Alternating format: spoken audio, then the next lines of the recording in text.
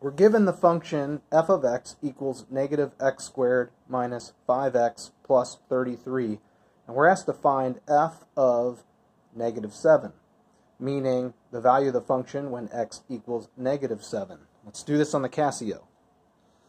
So bring our CASIO over here, turn it on.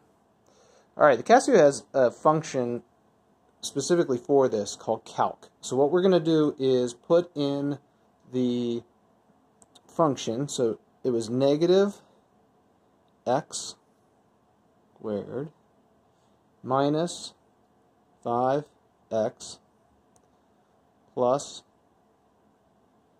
33. And then what we do is we hit calc. Calc says, what do you want x to be? Right now I think it's 2. So we just type in what we want it to be. We want it to be negative 7. And then we hit equals. And then we hit equals a second time. And we get our result, 19. So that is the value of the function when x equals negative 7.